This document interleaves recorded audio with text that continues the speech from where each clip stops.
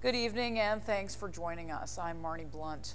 In recent years, there's been signs of the effects of climate change around the world. And here in the Peace region, it may be having effect on precipitation levels. But despite that, Dawson Creek's water supply is in good shape thanks to a new project and some conservation efforts by Dawson Creek residents. Signs of climate change are showing here in the Peace region. In the last 3 years, there have been changes in temperatures and precipitation levels. And while this year is an exception, they're seeing the most change in the timing of the spring melt, which the city's watershed coordinator has been watching closely. About 5 years ago, that was happening in May. So either the first or second week of May, we would get our peak runoff event.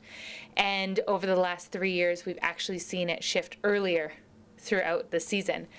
What that means for us is we're getting our spring runoff earlier, which means we won't have as much water for as long of a period of time going into our summer months. She says climate change could also play a role in extreme weather events like floods and droughts. Climate change that could affect us is the change in magnitude of events, so how large, say, a flood or a drought is, and the frequency. So we'll probably see something that maybe was a 1 in 20 year flood become maybe a 1 in 10 year flood. Over the past 6 years, Dawson Creek has seen 2 major flooding events and 2 droughts. Modishaw has been monitoring these trends closely. So it's just a matter of knowing what's coming so we can start to manage the system a little bit better so we can provide water for everyone for the long term. But even with the recent floods and droughts, Dawson Creek's water supply is doing quite well. In 2008, Dawson Creek City Council set a goal to reduce water consumption by 20% by the year 2020, and the city reached that goal by 2016, 4 years earlier.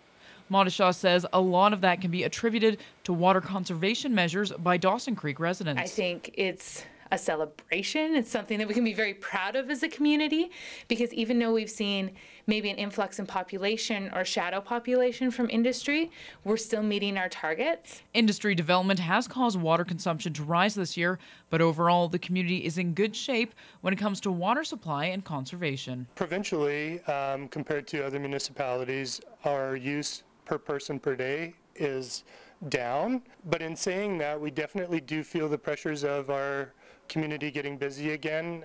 The start of January, we definitely seen our water use increase significantly as a result of industry picking up around Dawson Creek.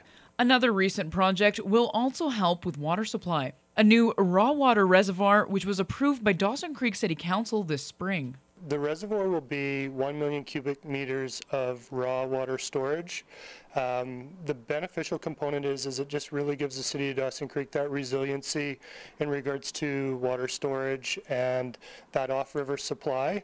If there was ever to be any type of issue with our source, whether it be environmental, for example, a landslide or a contamination or even drought, this will now, coupled with our existing reservoirs, give us 3/4 of a year's worth of storage off-river. The reservoir will also help with the effects of climate change. If our population continues to grow at the pace it does, we will have water for much longer periods of time.